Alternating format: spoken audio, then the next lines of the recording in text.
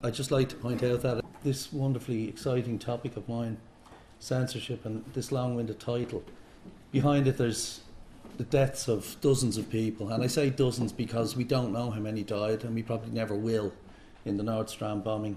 So regardless of whatever tangent I might go off on, or any air of levity that might come into it, bear in mind that I've never lost sight of the fact that it's a very serious issue. Anyway, the reason Ellen asked me here today was, as she mentioned, because of the thesis that I did, and how I got interested in the subject was, as a child I used to go to school in the area of the North Strand. My father was born in Summerhill and moved to East Wall when he was a child, and my mother was born in Mackin Street around the corner from here, and they moved to East Wall when she was a child as well. Throughout the years when I was a young boy, I frequently was sent off to live in other houses for short periods of time, including on the North Strand, when for some reason my mother would be gone missing. But every time I got back to our house in Beaumont, there was always a new brother and sister there, so we I might have had something to do with it. But anyway, so I had some great times down there. But one thing that always struck me, I often wondered, going to school, where I went to school I had to cross the North Strand and I had to cross Summerhill. And I often wondered what those sites were in the early 70s when I was a schoolboy. They were like bomb sites. In actual fact, of course, we know now that's exactly what they were.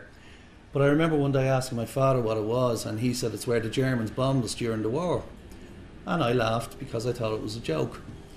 Anyway, a couple of years later I was in New York, and my father's older sister, my Aunt May, I told her this joke, and she said, that's not a joke at all, this actually really happened. I couldn't believe it. So I've had an interest in the area and the bombing ever since then, and a couple of years ago I had to do a thesis on local history. That doesn't necessarily mean, you know, you have to be from the area. I could have chosen a piece of local history in Dingle or something, but because I lived in Fairview at the time, I said I may as well do something that was handy for me to get to, and I was trying to plan this type of thing. So I had two choices. It was the floods of 1954. I'm sure a lot of the guys would know about that, and people here now, the Red Cross lads and all, but they were the worst floods in record in Dublin anyway. And then I had the North Strand bombing, so I chose the North Strand bombing for all those reasons.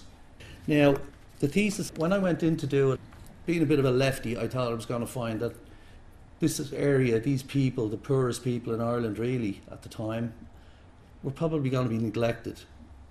The whole fact that I didn't know how many people died, and nobody seems to, kind of enhance that opinion in my head. I just said, like, this is terrible, I'm going to have to look at this, and how badly were they treated, and did the authorities help, and all this type of thing. And I was ready to damn the authorities from a height. Much to my chagrin, I could find absolutely no neglect whatsoever in the immediate aftermath. In actual fact, the authorities, like the Red Cross, St John Ambulance, the Daughters of Charity, the LSF, the LDF, the ARP, were absolutely brilliant. And I think they wouldn't have treated the bomb or the disaster different no matter where it was. Now, as for the long-term aftermath, that's a different story.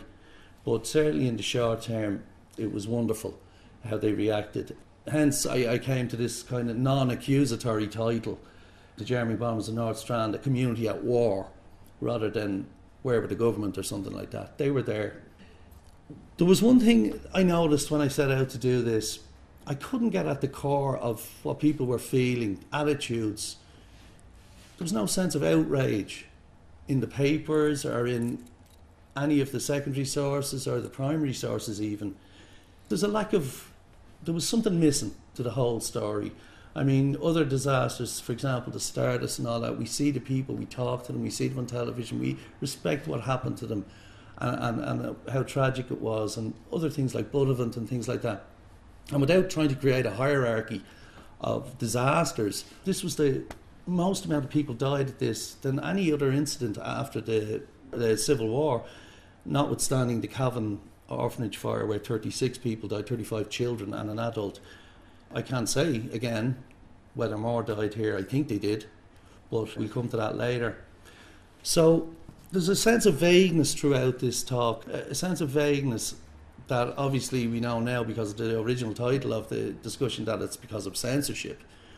But it comes true throughout. Also, it should be said right now, successful censorship and hardline censorship, which is what existed during the emergency, if it's good and done right, it depletes my sources.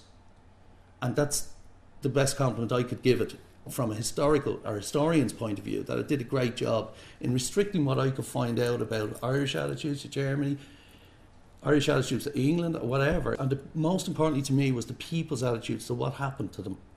I'd say that's one of the mass funerals that they had. I think that's Seville Place along there. Is it? Yeah? And I mean, we've seen that on the telly recently with the young lad Stephen Gately's funeral. And I think that's St. Lawrence O'Toole's, probably is it? Yeah. By the way, you might be able to read everything because some of them are rough prints off newspapers. That's just bombs on Dublin, many dead and wrecked homes and stuff like that. The coverage was extensive in the newspapers. It detailed the funerals, it detailed the names of the dead, it detailed the work of the volunteers, and again, you know, not enough can be said about them. And it detailed how the locals came out with sandwiches, and all the volunteers said things like that, like the locals came out, and these were poor people, they didn't have much. And I heard a few people mention earlier there weren't food restrictions, rations. Now maybe they meant specifically with the war to the military, or specifically elsewhere, and maybe there was loads of potatoes. But I know for a fact that there were food rations in this area, and I'm sure that was the same for the rest of the country, yeah? I have descriptions of butter being replaced by margarine, which turned to black tar within days, things like that. So I know the fuel was rationed, sugar, food, clothing, especially clothing.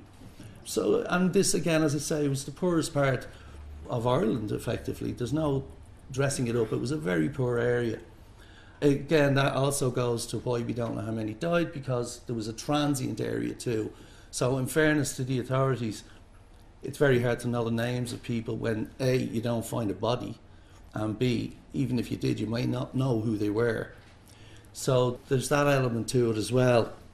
And as I say, everything was covered wonderfully, but there's no outrage, there's no condemnation, there's nothing. So I said to myself, I'll have to look into this further. Now, I fully planned to do oral interviews, obviously, and one of the reasons I chose the subject was because most of the people who would be of an age that could discuss it and remember it vividly would now be in their 80s, and people in their 20s would have been in their 90s now. So I said I better get at them soon, with all due respect, you know, because the well was running dry, you know. So anyway, I went ahead and got all these wonderful sources. You needn't read them all, you don't have to. There's just a lot of stuff. You see Tom Gary, Trevor Whitebread's book, The Dublin Fire Brigade, which Alan mentioned earlier, as a brilliant read. Absolutely brilliant, I have to say. And I was going to quote the story about the lady, it was an old lady on the Shankill, I think, who woke up going, they've blown me into the Free State, but you took that on me. Yeah, but that's a great book. Like some of our foremost historians there, Joe Lee, JJ Lee, Dermot Keogh, who would be probably my favourite, Diarmaid Ferriter. And the book at the top, incidentally, Dowling and O'Reilly. I know there's some people here from historical societies. If you want a book on the history of Ballybock, it's absolutely brilliant. And stuff I live in Fairview at the time I did, and I didn't even know this stuff about highwaymen getting hanged at the end of Clonliffe Road and all this stuff. And it's all true, apparently. So I thought I'd have lots of stuff in these sources. Again, it just seemed to be recycled stuff. The same people sourcing the same thing, the same stories. Even some that I thought were urban legends, such as the man's head found on the top of the building. Strangely enough, 3 people I interviewed volunteered that information to me without prompting, that indeed there was a decapitated man. But I mean, obviously there's going to be things like that in a bomb. Anyway, I then said I'll go to what I really wanted to explore, or exploit even, in this whole thing, which was the primary sources. I was going to go to the source, and I thought I'd get great stuff. So I went to the Daughters of Charity on North William Street.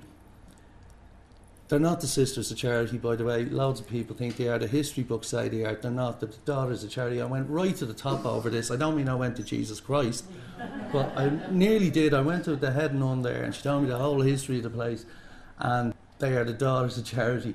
They were very helpful and brought me in, and they were wonderful. Well, most importantly, they put me in touch with a lady called Sister Martha O'Connor, who unfortunately died last year. She was a postulant in North William Street orphanage with the Daughters of Charity in 1941. The poor devil, she was, I think, 3 days out of her native county. I mean, it was the only time she'd ever been outside of, I think it was Roscommon. And where did she find herself? North William Street on the 31st of May 1941. And she was 23 or 24 at the time, and an absolute, extremely alert 96 or 7, whatever she was when I interviewed her, and told me the whole story from beginning to end from the sisters' perspective. They get great praise from the locals. Again, I tried, when interviewing people for oral interviews, I tried not to prompt them or to guide them, just to let them express themselves, so as not to have my agenda or anything overcome the historical facts of what these people were saying. I'm going to digress a little. She told me that the night of the bomb, again, like everyone else I spoke to, the whistling woke them up. So when you take, how long does it take a bomb to drop? Maybe 20 seconds? I don't know. It was enough to wake people up all over the north side of Dublin. This whistling, it was a recurrent theme. For me, it just reflects what size the bomb must have been. And we know it was £500 according to the military guys. It's all very well thrown figures, but that's the effect of it. Was it woke people up before it even hit the ground. People as far away as Gardner Street told me that. She said when the bomb went off, they immediately ran downstairs in their bare feet, despite all the shattered windows and stained glass windows and everything that had come in. They had about 300 children, and they just kept bringing them upstairs on the basis that if another bomb hits, the place will implode, like it'll fall in on them. So they had to save the children. I asked her how did she ever sleep, like for days after that, and she said extremely modestly, she just said, I don't recall sleeping. So much so she was profoundly traumatised, along with several of her colleagues, and they were shipped over to Blackrock to recover 3 weeks later. Incidentally, when they were over there, the nuns over there told them that they heard the bomb crystal clear that night. Again, just giving you a reflection of what it must have been like. It's hard to imagine someone else's experience, but anecdotally you can get a bit of a picture. Anyway, the Dublin Military Archives, the guys were great over there, the Sergeant Manning in particular, but unfortunately again, it was a war, there was censorship, there was little or nothing. So there was something written by the Department of Defence Civil Defence Unit in 1951, I think, 10 years later, and that was a very good and respectful piece about the bombings. And in actual fact, you can picture this a military document. Mr. O'Carroll knows what I'm talking about. It was very official, but it did go as far as to single out the Irish Red Cross and St. John Ambulance in particular. And I know for a fact, Joe probably is aware of this, within 2 days of the bombing, the Irish Red Cross and the St. John Ambulance, in a joint appeal, like within 48 hours, had actually expended everything they had on helping these people, because there was hundreds homeless, and children were running up and down the streets on the night of the bomb, naked, covered in blood.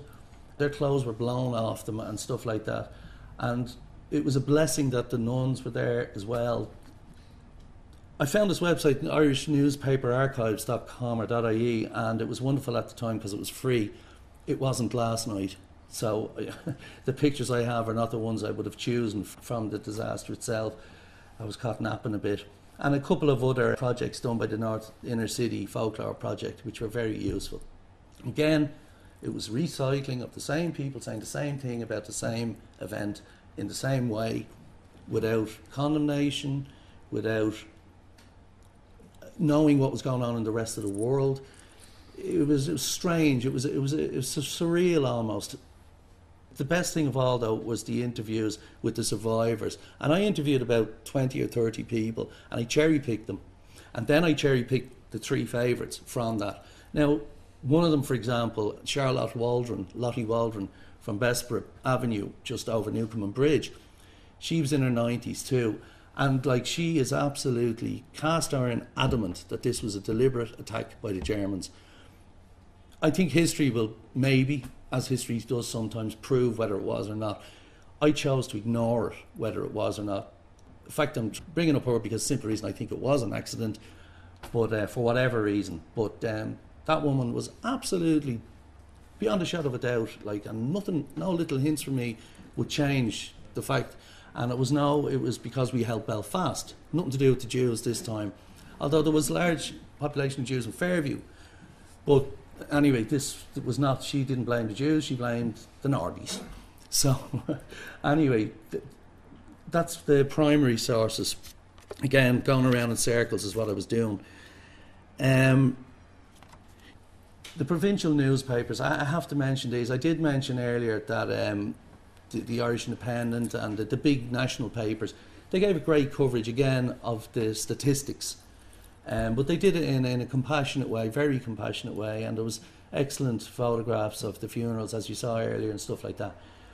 The provincial newspapers were strange. I found it very, very strange. The Anglo-Celt now was over about 16 counties, and indeed on page 1 it had Dublin's Night of Horror. Again, a repetition, almost identical to the Irish Independence report. Almost.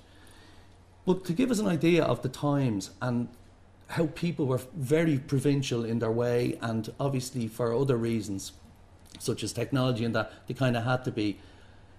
These editions were printed. These were their first editions after the bomb, which was the following Saturday. They were weekly publications. The Meath Chronicle's headlines. In their very first edition, after like dozens of people were killed by a German bomb in Dublin, is confirmation at Kells and Navan confirmation ceremony.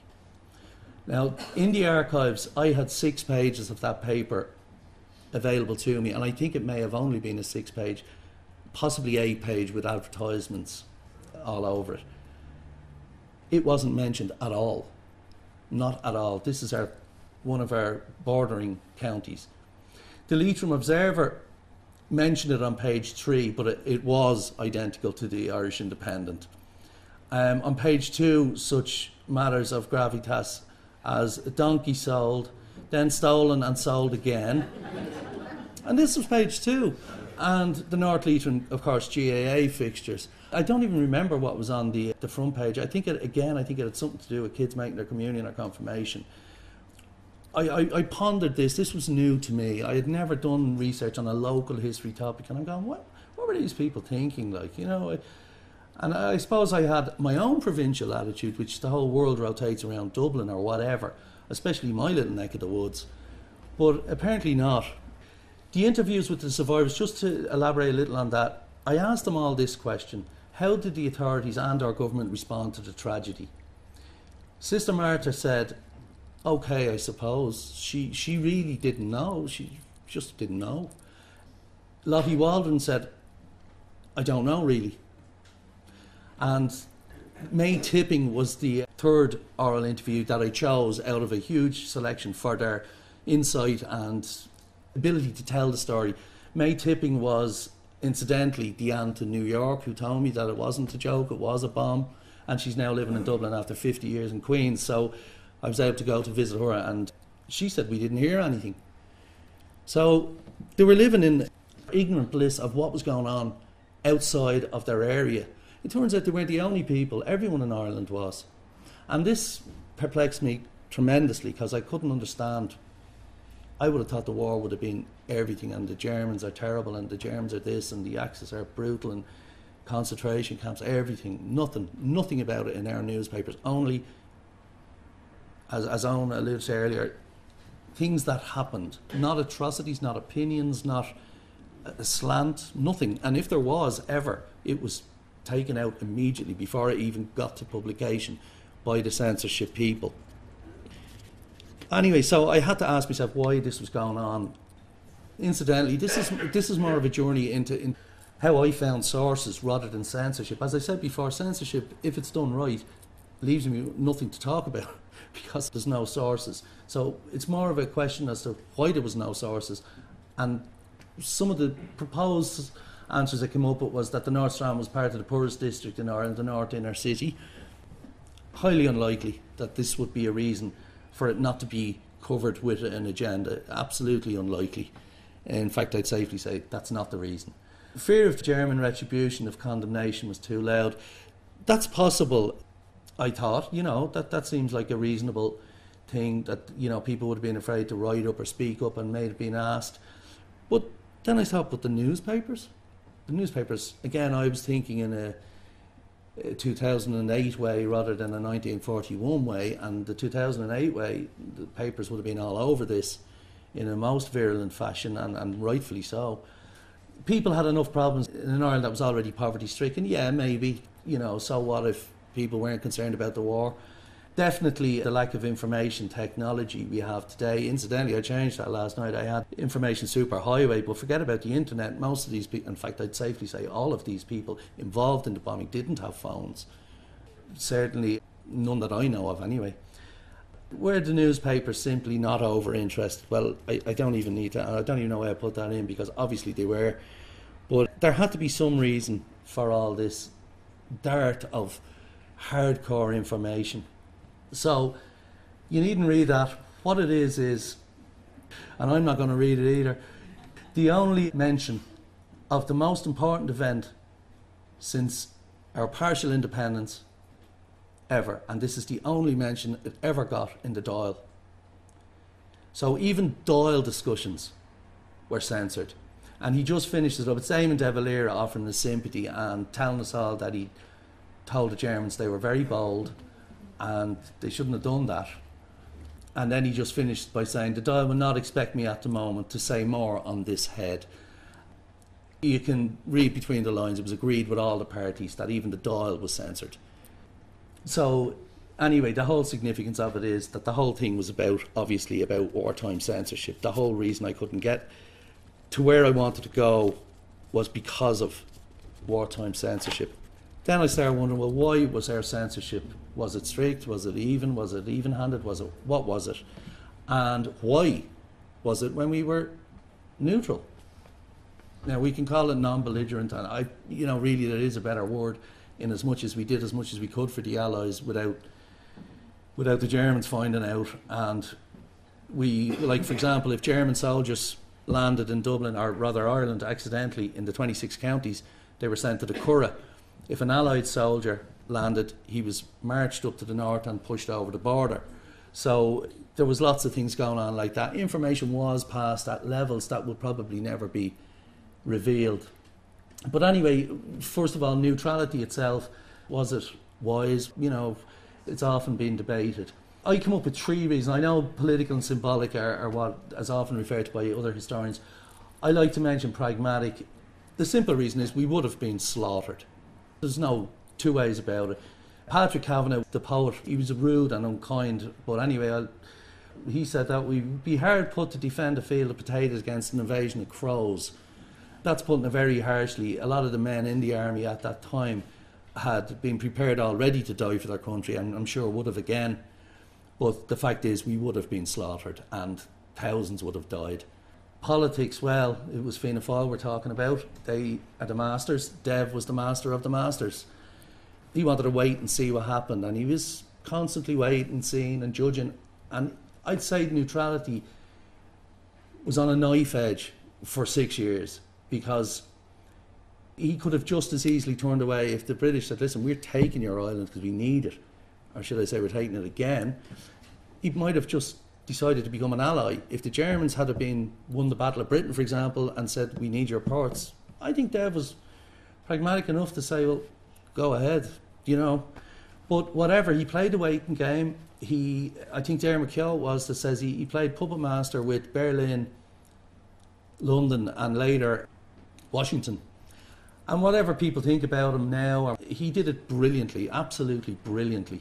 And we didn't get into the war, in my opinion. Symbolic. An awful lot of Irish people favoured neutrality. The majority favoured neutrality.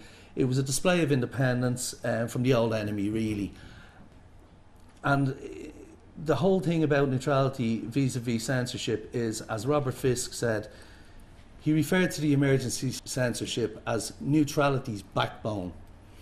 I know some people mightn't agree that the censorship was, say, the backbone of neutrality and more pragmatism, but but it certainly helped an awful lot. So they decided to come up with a guy to look after this. Frank Aiken was the Minister for Justice up until 1939, close ally of De Valera, a very close friend. Just a little bit about this man. As you can see there, he was a former commander of the IRA. He was unbelievably anti-treaty. If you could quantify anti-treaty, he was very anti-treaty. He was in every Dáil Éireann for 50 years, which is remarkable considering he must have been in his 20s or 30s during the Civil War and the Rising and such. He was Minister of Defence from 32 to 39, and he was Minister, then they came up with a new title, the Minister for Coordination of Defensive Measures. I don't know whether they just didn't leave it at the Minister for Justice, but there you have it. In 1939 to 45, I would suspect it was another way of moving away from the inherited civil service that we had in the country. Just on a point about Mr. Aiken, as a man, he was fiercely principled up until the 60s. Every time Ernest Blythe from Cumann Gael or Fine Gael, whatever you want to call them, every time that man walked into a room, he just turned his back. Silly and childish perhaps, but he was so anti-treaty that he never let it go. But he was a fiercely determined man, a very, very principled man. In actual fact, in 1973, he resigned from the party Fianna Fáil. Official papers will tell you that he resigned because he was sick, ill health. In actual fact, he resigned because there was a certain up-and-coming politician and he did not trust him, he did not like him, he did not like his style, and I think there's no prizes for guessing who that genius was. Anyway, you know, this is the nature of the man. Yeah. If I'm being vague, it was Charles J. Haughey. But anyway, this is the type of man Aiken was. Also, being such a buddy of Dev felt this position is going to be hugely important, so I'd give it to one of his closest allies. And thus we got Frank. Was there much emergency censorship? In 1939, the Emergency Powers Act gave the government censorship. I was trying to think of an expression to use, and carte blanche is all I can come up with. They absolutely had censorship powers over everything. Not just the obvious things like the newspapers, but other things, books, pamphlets, leaflets, posters, records, plays, films, all fell foul of the emergency censorship. I left out board games there because I like this board games thing. There was a board game called Plonk, and what it was you threw darts at historical figures and you tried to get it into their mouth, and if you got it into the mouth you scored, and it made a noise or something. And one of the guys was Hitler, and the Bell Frank said, no, we can't be disrespecting our, I don't know what you'd call them, they weren't our enemies, but anyway, that's the type of level the censorship went to. You couldn't pay Plonk. I think it went off the market actually, but anyway, the point is everything was hit. Some people say it went to ridiculous lengths, and it did at times. It did at times. But I'll come back to the end result of that later. It's argued by some people who say our censorship was too harsh, that countries like Switzerland and Sweden, who are also neutral, they didn't censor their press. And people say, and they were in a worse geostrategic position than us. I would argue with that the simple reason was, que sera, sera. Whether they censored their press or not, if Hitler took a fancy to them, they were gone in 1940, 41, 39, and that's that. So suppressing the press wasn't really going to make a bit of difference to them. Don't think it's anything to do with the love of freedom of press. I think all these principled leaders and all that, such as Dev and others like in Switzerland, Sweden, they became pragmatists. They had to be realists. They had to protect their citizens. And in the case of Dev, their party and so on. And I'm sure it was the same with these guys. The censorship which most affected historical research, which is really supposed to be the theme of this talk, but as I say, I'm limited in what I can say because it was so successful. In the Post and Telegraphs, they had a load of beavers who would go through the post every morning. There was up to 200 at a time. There was a blacklist, so if you were under suspicion, you might have been IRA or you might have been of German descent or whatever, it didn't matter. You were given to the boss, who then analysed it further and passed it on. And some of these would go right up to Frank Aiken and Tommy Coyne, his right-hand man. There was a white list for those who were exempt from censorship. Amazingly enough, there were people exempt from censorship, obviously heads of state, but you'll find there was some of the church. We all know what country we were in 1941. We were devout Catholic church. Some of the senior church guys were allowed to say what they liked in terms of their post, but not orally. And then there was a watching list. They were for people who may or may not be dodgy, is the best way of describing them. But they got vetted anyway, and there was random searches and things like that. And this is the covert censorship. Now, there was also overt censorship by our version of MI5 or the CIA, which the FBI, which was G2. And these guys had powers, unbelievable powers now, that they would make the American powers now look mild, that they have over their citizens over since 9/11. These guys could get a warrant issued like that and go wherever, whenever, look at everything, do whatever they wanted. And I'm saying this as though it was a bad thing. Again, I'll come to a conclusion at the end.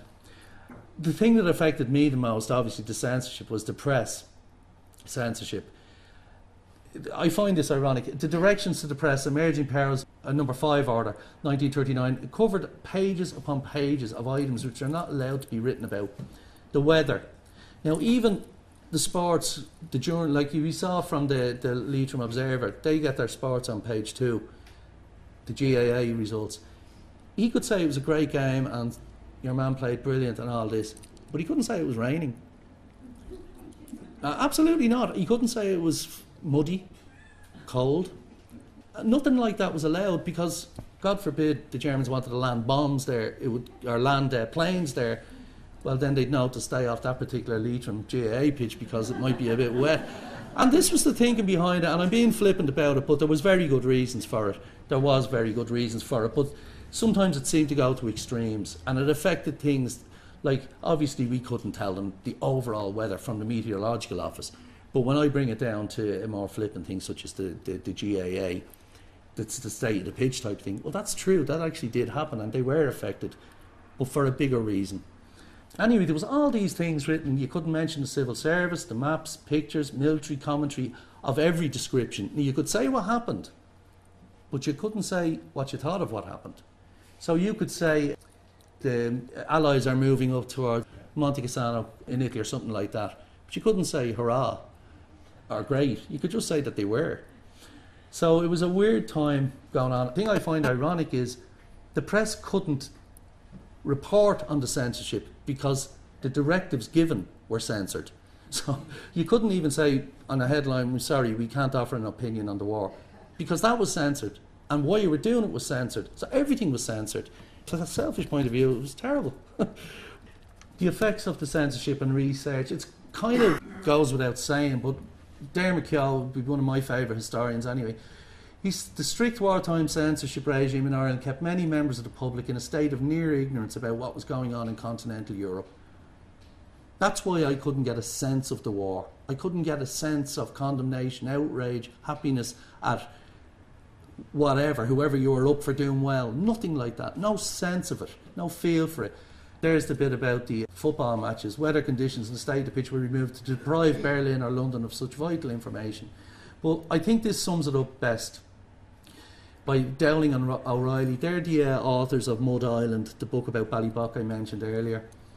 Censorship laws were being stringently enforced, so speculation as to the source of the bombs was not open to public debate, through the medium of the newspapers at any rate. The newspapers were therefore filled with minute details of the bombings, casualties, procedures in place to deal with the crisis and funeral arrangements. And that's it in a nutshell, leaving behind a wealth of social history. For example, the Irish Times on the day after the bombing carried pictures of the destruction and all this, but also on the same pages reported how thousands of happy people were travelling out to Baldoyle for the bank holiday races. Now, if you can imagine today a bomb going off anywhere, even by accident, that killed dozens of people, and on the front page of the Times, the Baldoyle races or Fairy House being covered on the Irish Independent on the same page, it'll give you an idea as to just how restricted the press was. In actual fact, I think it was May the 11th, 1945, censorship was ended, and I know you can't see that clearly, but censorship and many emergency restrictions abolished. This is the 12th. Over here on the back page, I think, of the same paper, I'm not sure, it might be the 13th, this bit here says the pictures we couldn't publish, or the pictures that were banned. And for weeks afterwards, they kept showing pictures of things they couldn't show, such as people coming out of concentration camps, bedraggled and emaciated. Pictures of atrocities, and by the way, reportage of atrocities was completely censored and banned as well.